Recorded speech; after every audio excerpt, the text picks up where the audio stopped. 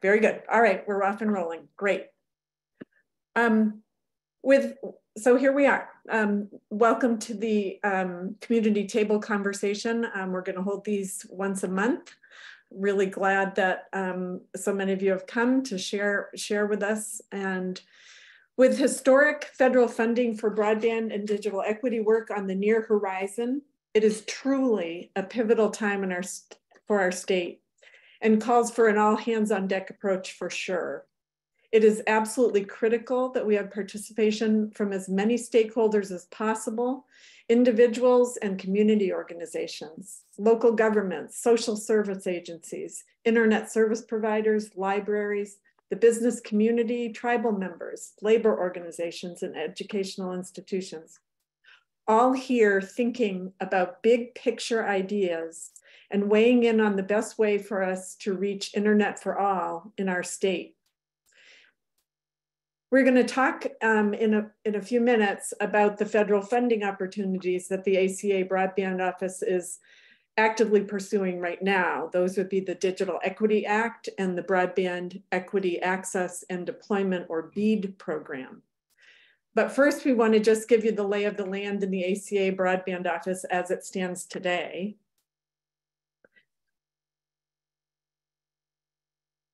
I'd also like to ask, and people are putting questions in the chat and the Q&A. I'm going to ask that we hold off questions. Oh, wait, we can't ask questions live anyway. So, okay, all of your questions are going in the chat. We will pull them at the end of the program and answer them as best we can. Just bear with us. Again, this is the first in the series, and we're going to have to work some of our bugs out here. The Commerce Authority is the official administering entity for these federal programs in Arizona, with the Broadband Office managing the day-to-day processes and timelines. Sandeep Bhowmik is the State Broadband Director. I am Cindy Hogan. I am the Digital Equity Program Manager. Lillian Lee, who is also here, is our Broadband Grants and Compliance Manager. And Crystal Severse is the Broadband Data GIS Analyst. Additionally, ACA has contracted with the Digital Equity Institute, DEI, to help us develop the Digital Equity Plan for Arizona. DEI is an Arizona nonprofit civic organization dedicated to improving quality of life for people around the globe through digital equity and inclusion. DEI is ably led by Dr. Erin Carr-Jordan, who is here today, and we hope we will be able to hear from her in a little bit. ACA has also contracted with two national consulting firms, the KPMG and Connected Nation, to guide us through the requirements of the BEAD program. And the National Telecommunications and Information Administration, NTIA, is administering and implementing the Digital Equity Act and the BEAD program for the federal government. NTIA also hired federal program officers within each state to serve as liaisons to support and guide successful broadband office efforts around this federal funding. The FPO for Arizona is Nicole Umayam, who is also present today. And I'm going to turn off sharing. I'm going to give you a break from all that writing. The ACA Broadband Office is going to hold these virtual seat at the table conversations once a month, essentially to serve as open office hours for the Broadband Office. We will primarily focus on the digital equity aspects of the two grants, but we'll be able to answer broadband questions as well as they arise. The two programs, the Digital Equity Act and the BEAD program, kind of go hand in glove. Together, they need to be very closely aligned. So it's hard to talk about one without the other. So we will be focusing on both, but really turning our focus on the digital equity elements of both. This is a very big state, and we want to be in conversation with as many individuals and organizations as we can throughout the rest of 2023 and beyond. We'd like to encourage you all to think of someone maybe from a different locale from your own, that you can invite to these meetings to share their perspectives. I want to be sure that we get as much coverage across the state as we possibly can. And your help in recruiting new people to attend would certainly be accepted and would help us a lot. We want these meetings to support open, two-way conversations between communities and the Broadband Office. I'm saying that, and yet I'm really confused because of a webinar. I'm not able to talk with you, and it's we'll work that out. We will use this time to provide. We will also use this time to provide regular updates that are coming directly from the ACA Broadband Office. So you're not getting secondhand information, you're getting information directly from us. We will likely give a brief introduction like this at the beginning of each call, because we anticipate that each month we'll have new people joining.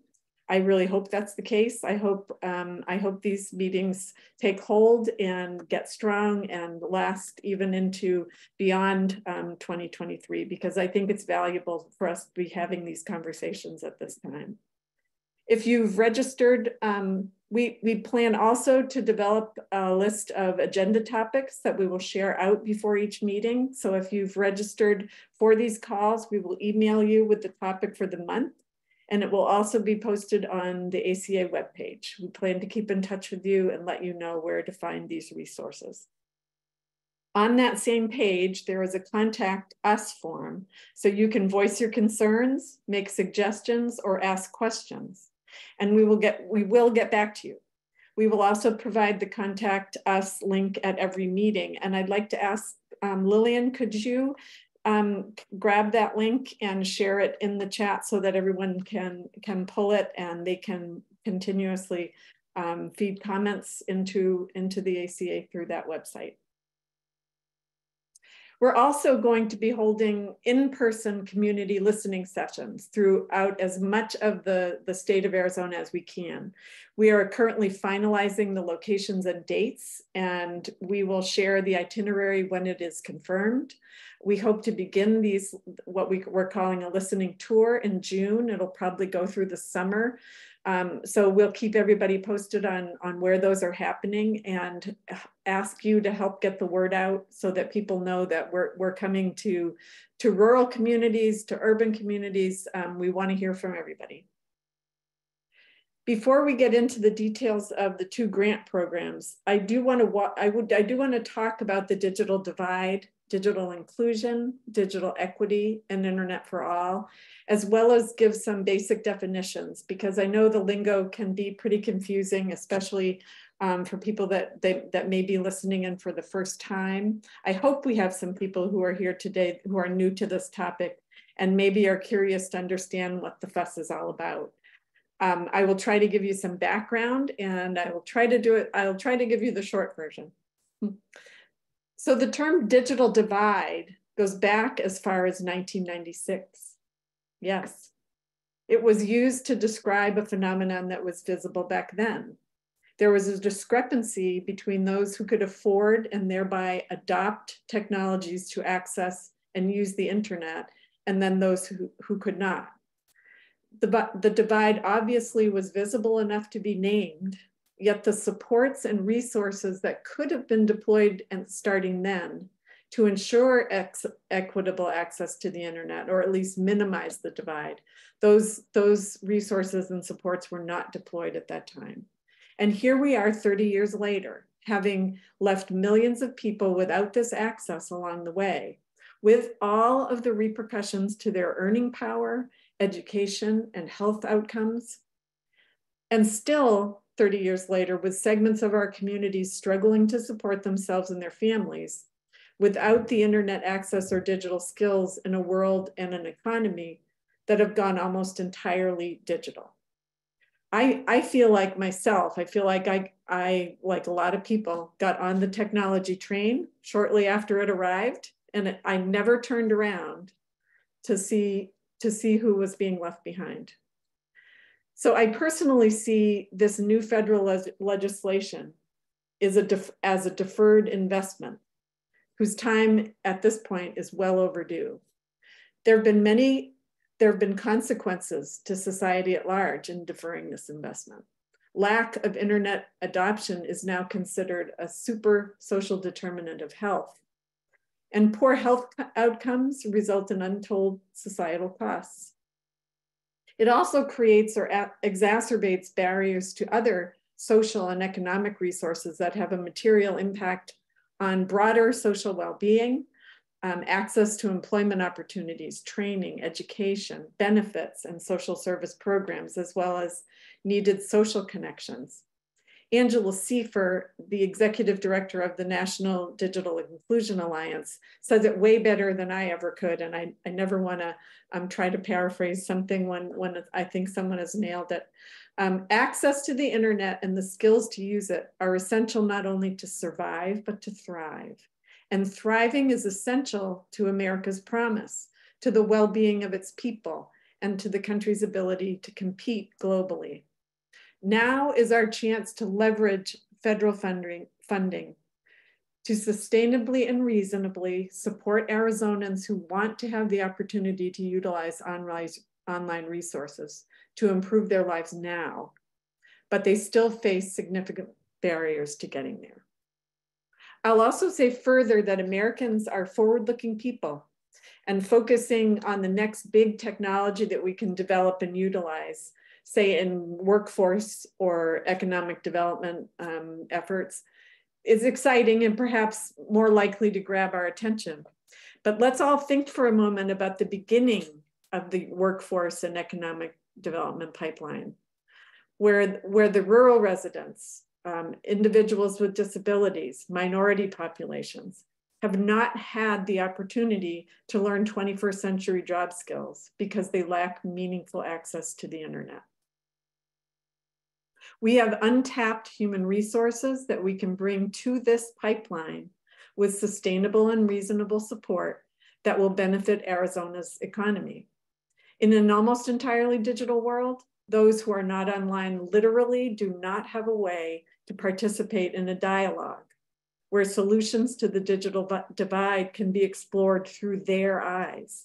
These Internet for All investments will enable everyone to have a chance to participate in the decisions that shape the communities that they live in.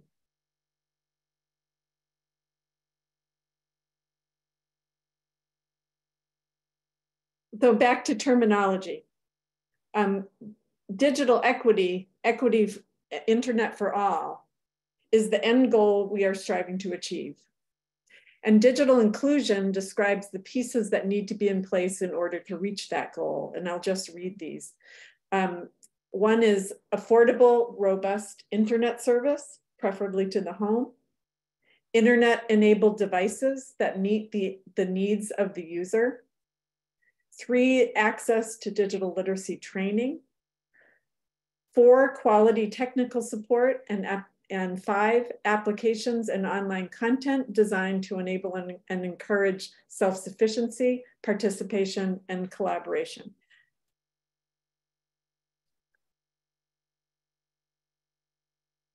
I'm distracted there for a second. So that's digital inclusion. Those have been around for a while. Those are telling us what we need in place to achieve digital equity and Internet for All. The most recent concept arising in the digital inclusion space, I find, is that of ecosystems, digital inclusion ecosystems, which means going beyond a series of standalone programs. Oh my gosh, am I not sharing? Sorry, that's what happened. Okay, here we go. Sorry about that. So digital inclusion ecosystems mean going beyond a series of standalone programs or activities or pieces, as I described in digital inclusion, but to think about how holistic systems can be built where elements work together and support each other. It has been interesting to watch this concept start to evolve.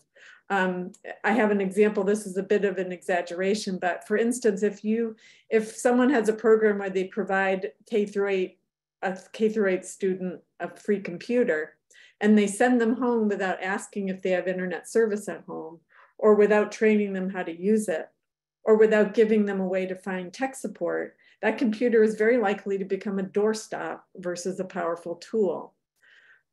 But if we think about it as an ecosystem and start plugging in and finding a systematic way to provide the different pieces that are shown here, that's where we start to get internet adoption on a scale.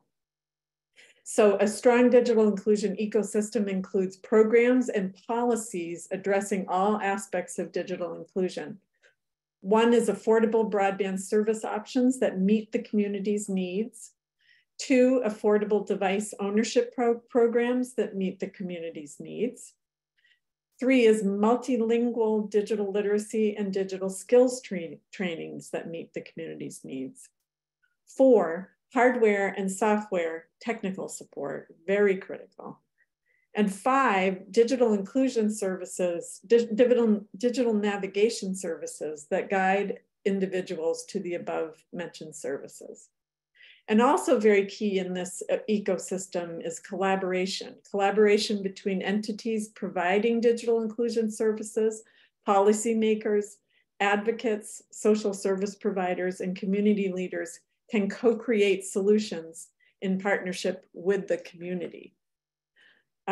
Digital navigators are individuals who address the whole digital inclusion process with community members through repeated interactions, including getting them resources like home connectivity, affordable devices, digital skills, and technical support. And I say this, I talk about this ecosystem and all the pieces, all the 5 elements, but also the system of community engagement around these things that include policymakers and advocates and co-creators of solutions.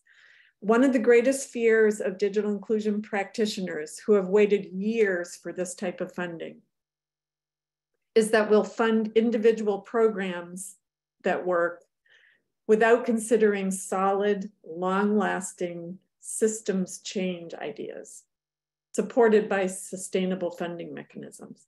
There are many, many worthy programs that are making great strides in Arizona, to be sure, and they also need support. But at this stage in the game, let's think about big picture system changes too, while we have this opportunity.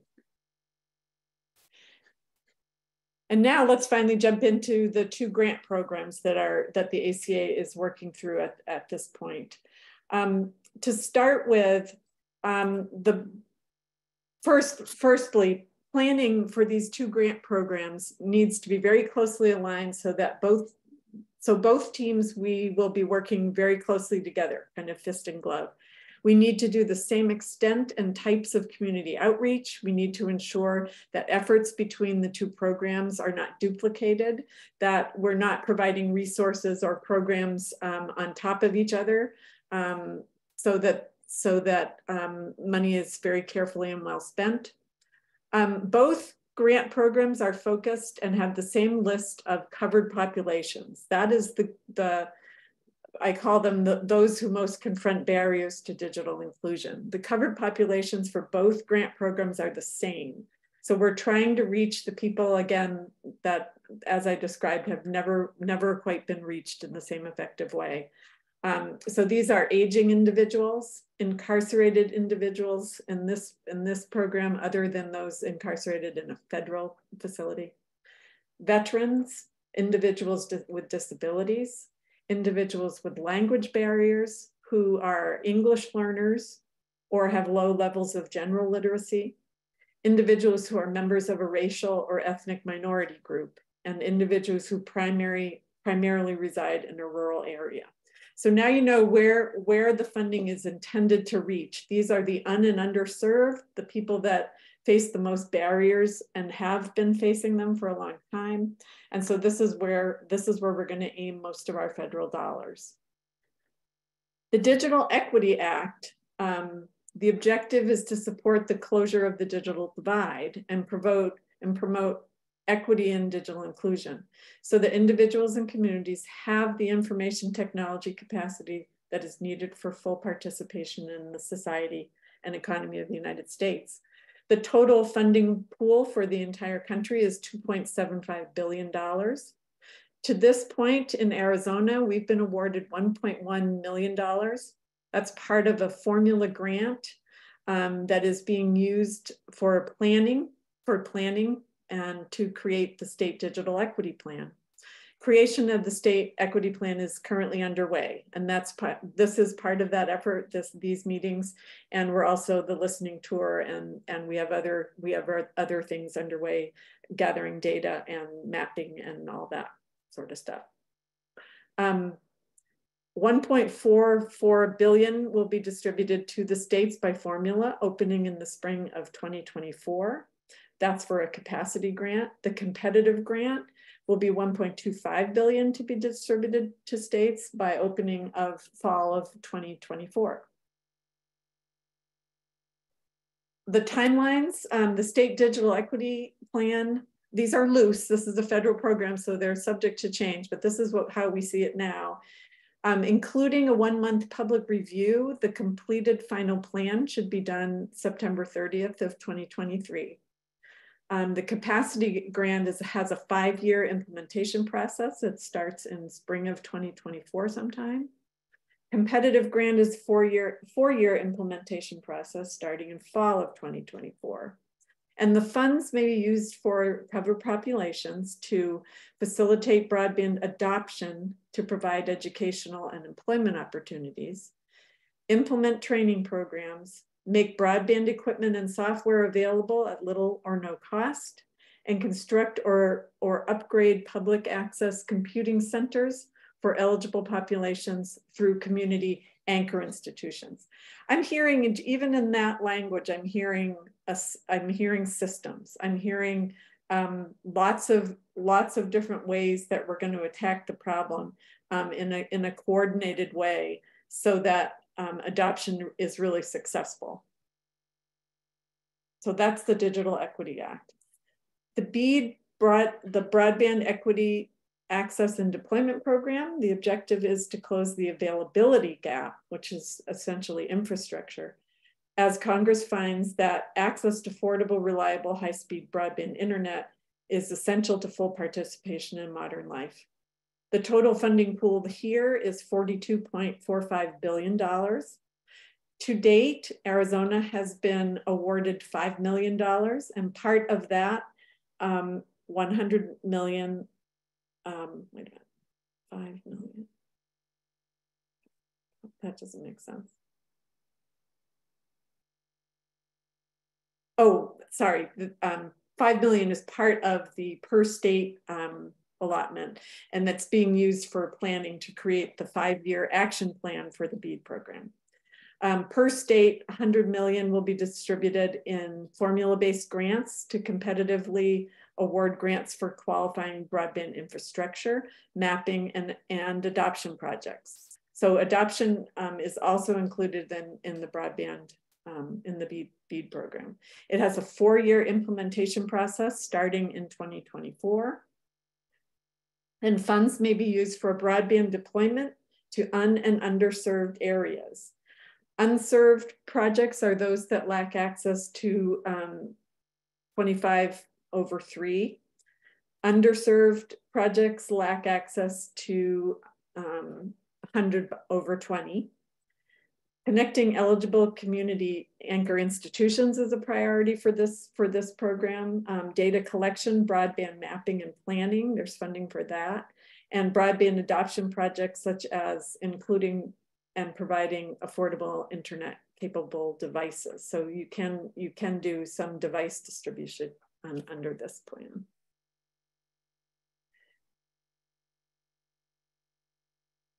So that is a simple summary. I don't expect that gives you a whole lot of detail on these programs.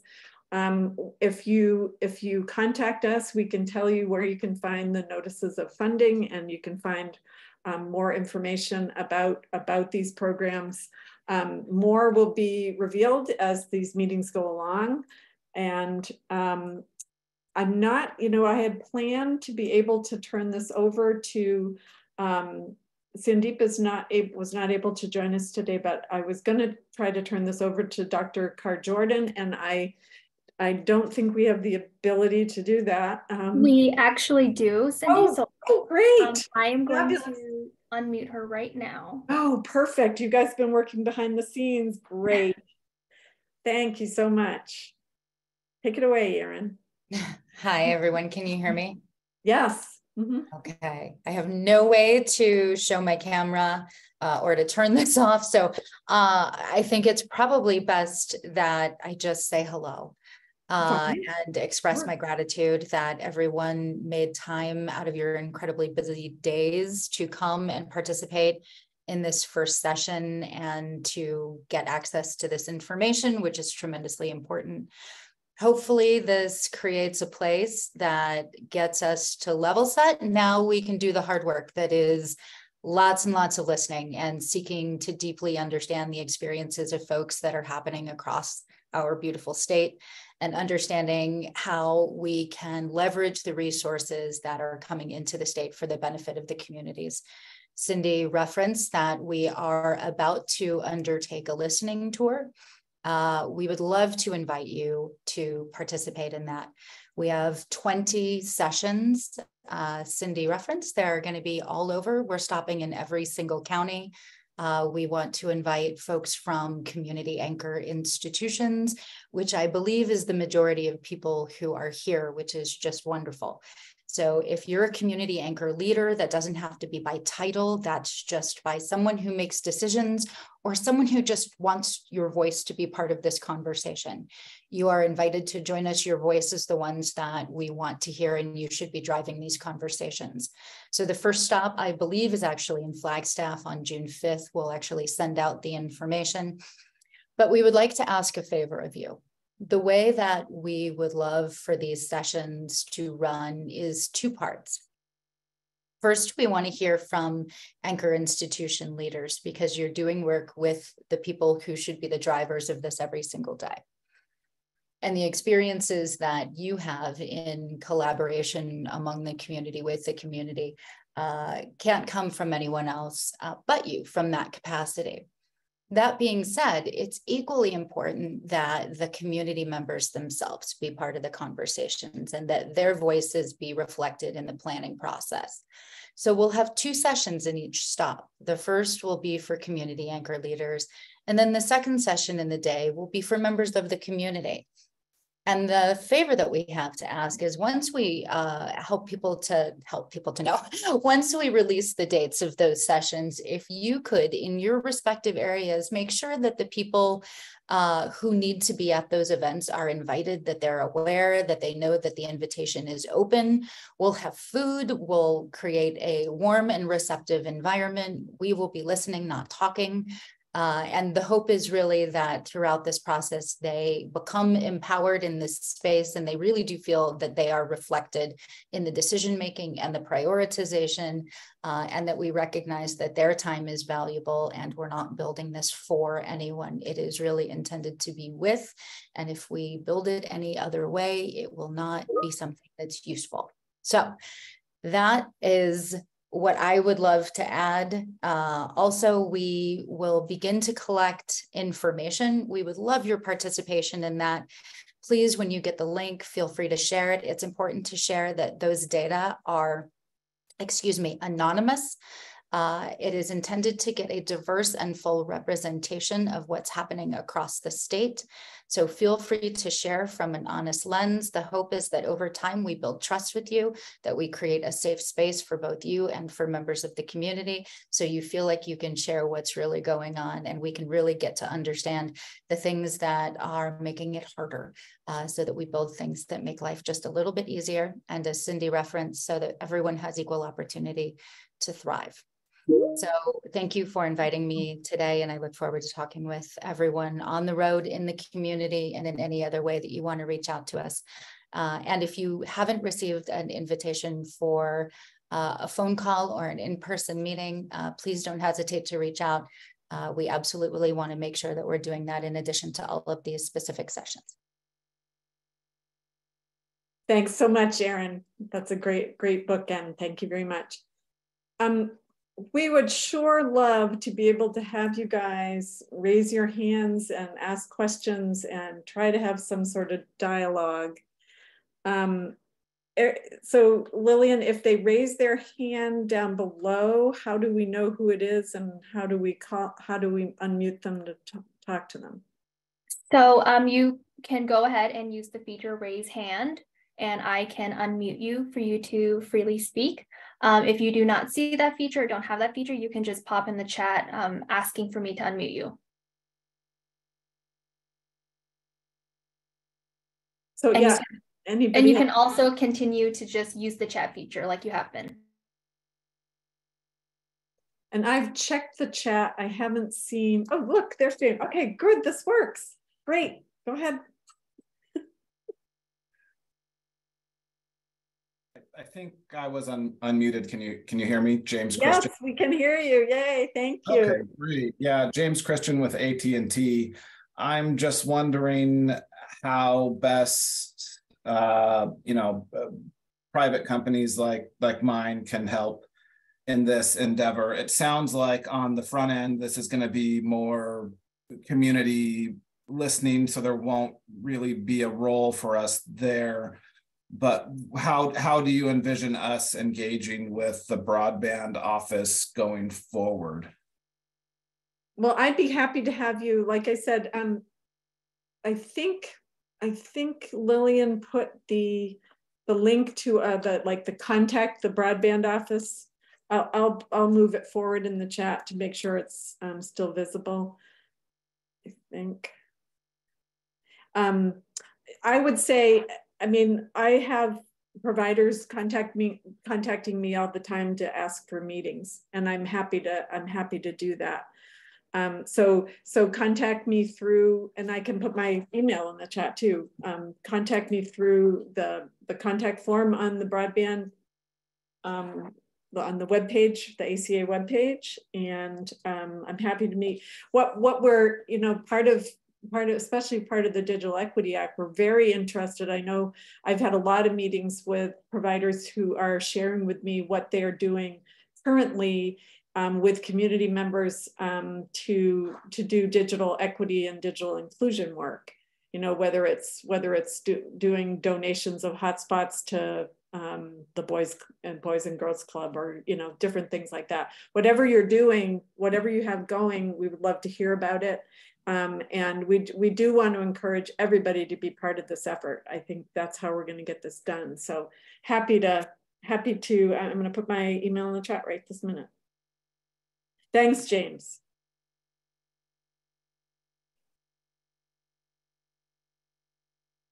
Hey, everybody, this is Mariana. Can you hear me? Hi, Mariana. Hey.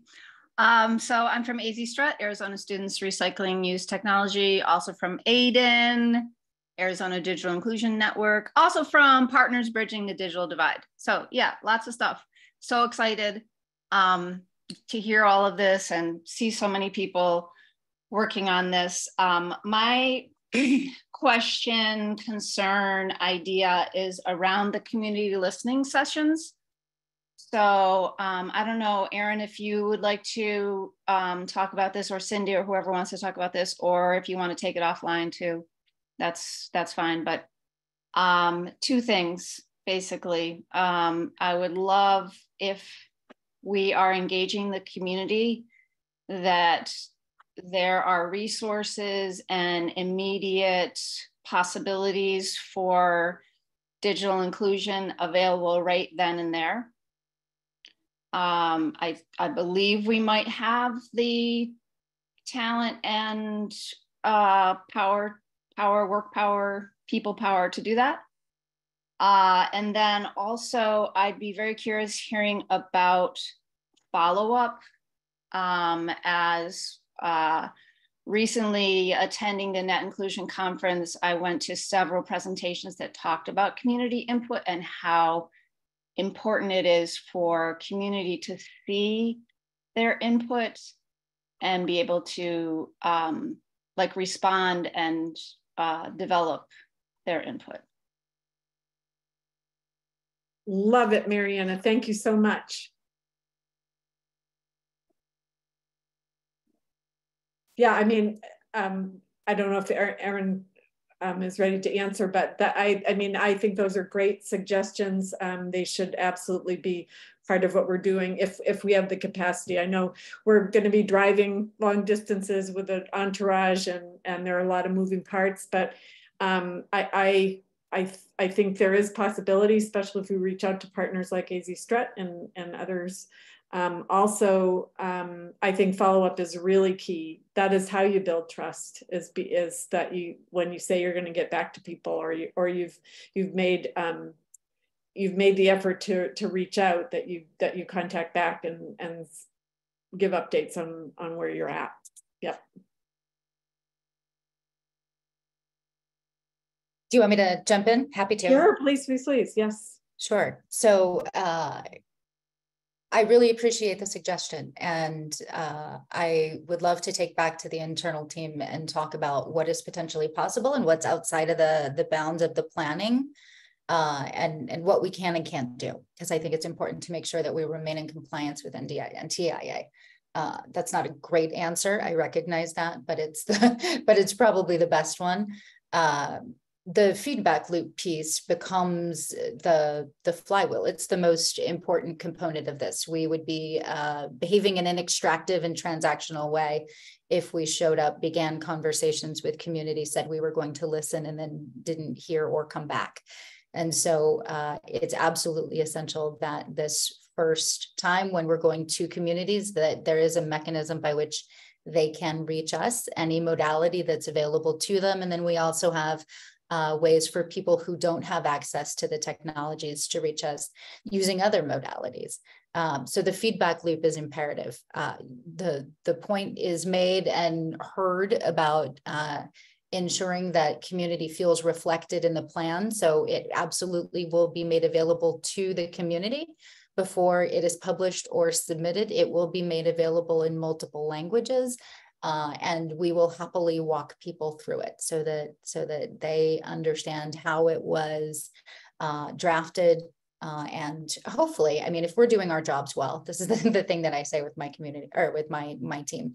If we do our jobs well, people will see and hear themselves and feel themselves. There will be a sense of belonging in the document that's drafted, because it just happens to be words on paper, but the words on paper will be part of the experience that they have been part of. They will see the unique needs of their individual communities highlighted, spotlit, and it will be a narrative that story tells how things are right now and how we hope them to be in the future, giving interventions that are proposed, and interventions not in an icky sort of way, but rather solutioning collaboratively. Hopefully that answers your question, Mariana. Yeah, I appreciate all the all that information, and look forward to seeing all of this in action for sure. And just back to the resources, you know, I know, of course, you're facing a lot of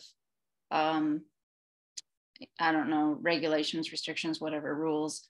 But at the same time, I think that we can also make the best use of people's time you know, out in the community, and trying to piggyback with some resources, you know, that are related to digital inclusion, maybe not at the same time, but at least close or promoted would be great. Sure. Thank you. That's all. Thanks. I'm going to answer a couple things in the chat, and then I know I see there are some folks with hands up, so we'll get to you. The first one is Mikhail is asking for clarification. He says he doesn't believe the state will be administering the DEA competitive grant program. I didn't understand that to be the case, but could either Nicole or Erin answer that for Mikhail?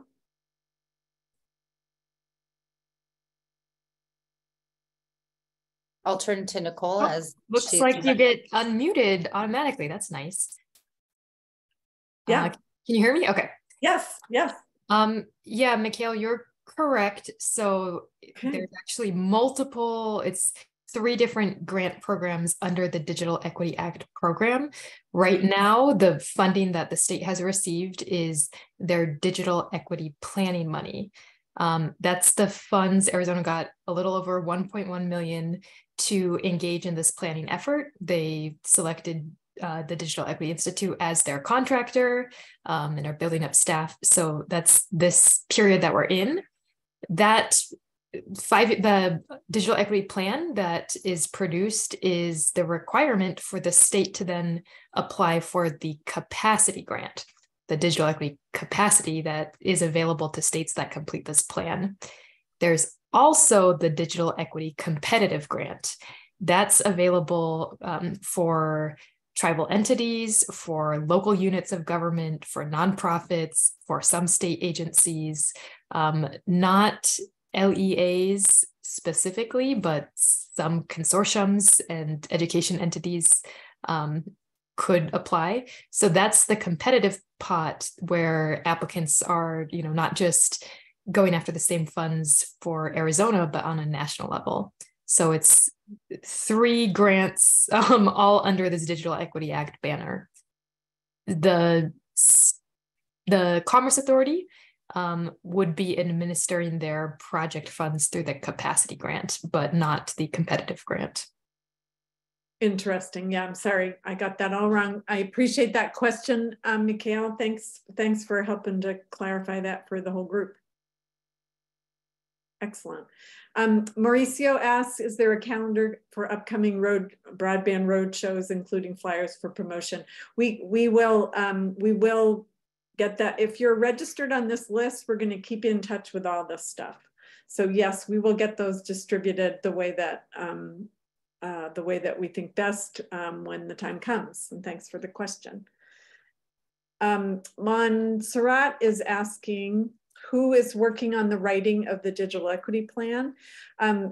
Erin Carr-Jordan with the Digital Equity Institute is the consultant / contractor to develop that plan in concert with the ACA office, the broadband office, of which I'm a part. And so it's a group effort. We're all working on the writing of that plan together.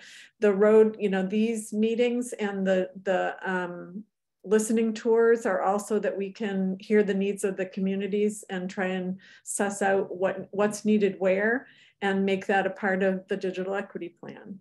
So that's how communities can be involved as well. And like I said, there's ways you can contact us through the website. You can email me directly, Montserrat, whenever you have something. I can come down and do a listening event just in Tucson if that makes sense. I think it does. I'm happy to accommodate as many requests like that as I can.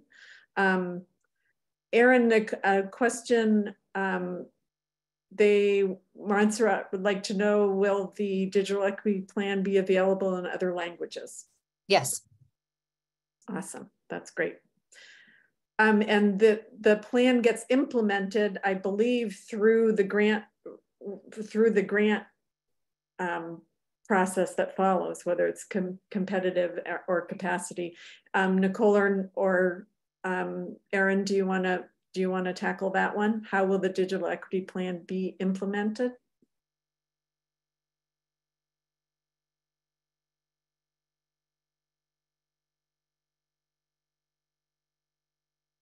I will turn to Nicole. She's representing NTIA. I'm happy to answer, but I think these kinds of questions are better more responded to. Yep, great. Yep, I mean, ultimately, this is the digital equity plan that the state is working on is the broad vision. It's identifying all of the barriers. It's really digging deep into specific populations, the way that Cindy described earlier. And it does outline some steps that, are determined through this process of engaging with the community and listening to what the needs are and learning who all the players are. So in that sense, the plan does sort of provide an outline of what can happen next. and identifying those players, as the state applies for the capacity grant, that's where the rubber hits the road, and the state then says, okay, we know that these partnerships, these programs are successful, or we've identified needs for them in our planning process. The state is then deciding where that funding would go, whether that a piece of it is creating their own subgrant program that they would then make available to practitioners and providers and, education. All, it's that becomes the spending plan there. So ultimately it's all gearing up towards that bigger pot of money that will also go to the state for this process. But that's why this planning is so critical, that we're hearing from people on the ground, we're hearing from the existing programs and those dream programs, because where that gets funded is through this capacity grant to the state. So I hope that's not too vague. Ultimately, what they're creating in the plan isn't necessarily where the dollars are going to go. That's what gets determined in their capacity, but they have to point back to this plan on why they're making those decisions for the capacity grant. Okay, I've got to cut. I'm going to cut off questions there, because I think I'm going to answer what's here, but I don't think we can take any more because I want to be fair to. So Lillian, could you unmute Fernando Roman? So he can ask a question. He's got his hand raised. Yes, thank you very much. Yes, thanks for everything you've been doing in regards to digital equity. You and I both, we've been doing a lot in regards to the emergency broadband benefit, the affordable connectivity program. We've watched that program grow. And unfortunately, 18,027,117 people are on the plan now. That just shows the need for that. And I'm hoping that the state of Arizona is having conversations with the federal government about how to refund the affordable connectivity program, because the monies won't last forever. That being said, equality means affordability. We can take fiber optic internet, fixed wireless internet, 5G internet to every resident in Arizona, but if they can't afford it, that's going to be a problem, and we're going to be in the same situation. So what type of higher level conversations are we having in the state of Arizona with providers and the federal government to make sure that there is access to quality, reliable fiber optic or internet to everybody? Right, and I can't answer that question. I don't know where and if those conversations are happening. I know the National Digital Inclusion Alliance is constantly. They were in Congress the other day, trying to make the case for refunding that ACP. So I'm going to take down your question, Fernando, and find that out for you, and certainly make some motion in that direction. Thank you so much. And I'm gonna ask Erin. I'm going to ask you to hold on one second. We have a question from RJ Husky about our tribal communities included in the road tour. Also, how are these plans unfolding in tribes?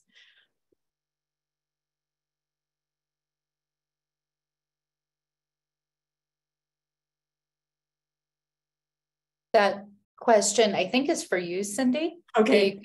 The governor's office is leading the tribal consultations. Right. But certainly, yeah. Go ahead. So yeah, I think what happened was the governor's office wanted to be very careful about tribal communication and protocols, and being sure that we're being real sensitive to the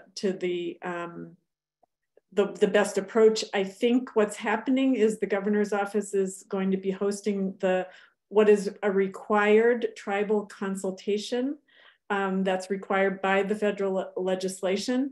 And that's happening, I believe, on Friday. And we've all been we've needed to wait until that official event takes place, and until we get direction from the governor's office in concert with tribes. So that's all going to be included in all of the planning and the visiting, but we have to kind of take our direction from the governor's office about how to do that.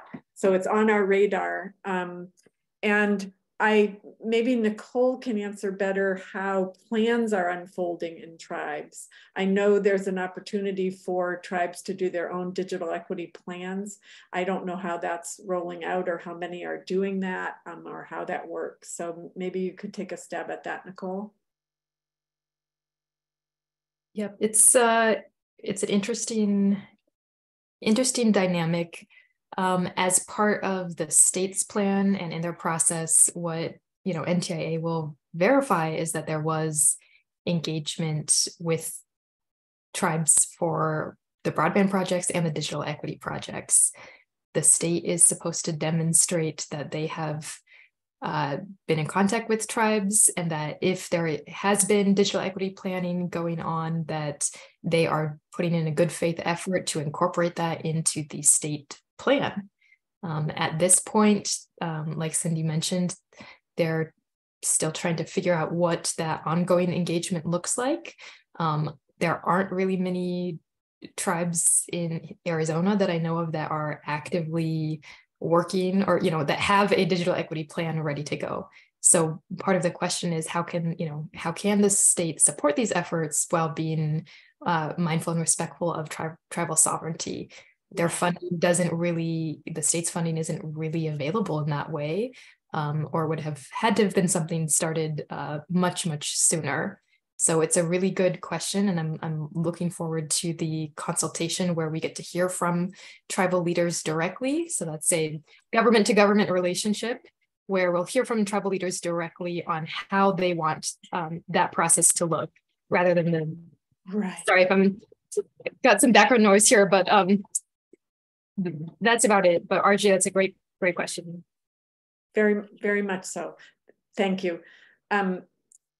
Before everybody goes, if you would click on the link that we just put in the chat, there's a survey. We just want to get a sense of the organizations or the kind of sectors that you all work for, so we get a sense of who we're having on these calls. If you wouldn't mind filling that out. Like I say, I'm hoping this process gets a little more simplified and elegant, but it's been a little choppy today. I appreciate your patience. There was one more question. Erin, do you want to go? Erin Lorandos, and I think she needs to be unmuted. I'm already unmuted. Thank you so much. Very good. Thank you. Yep. First, I want to say thank you so much for creating this space. I think it's a very important step in the process, as you're all well aware. So I just want to thank you for that opportunity. My question may have sort of already been answered, but I would like clarification. If we find ourselves in spaces where we are speaking with people and potentially hearing questions, concerns, anecdotes, etc., what is the best way to translate that back to you? Would you prefer we use the contact link, an email? Can I just call you? What would you prefer? It doesn't matter to me. It doesn't matter to me. I will answer whatever way you are choosing to be in touch. Okay. Thank you so much. I appreciate it. Absolutely. Absolutely. Yep. And I know Edie, I don't know if Edie's still on, but I did see the question about the acronyms, and yeah, it's rather fraught, but I will take my slide deck and put it into an email to people who have registered for that. So we'll be keeping in touch with everybody. Wow, this was a great turnout, great conversation. Keep it coming. Invite your friends. And if there were any glitches with this or suggestions about how to do these meetings, you can let me know that as well. We really want to make this effective and useful for you, worth your time, et cetera, et cetera. So thanks all for coming, and we will see you in a month.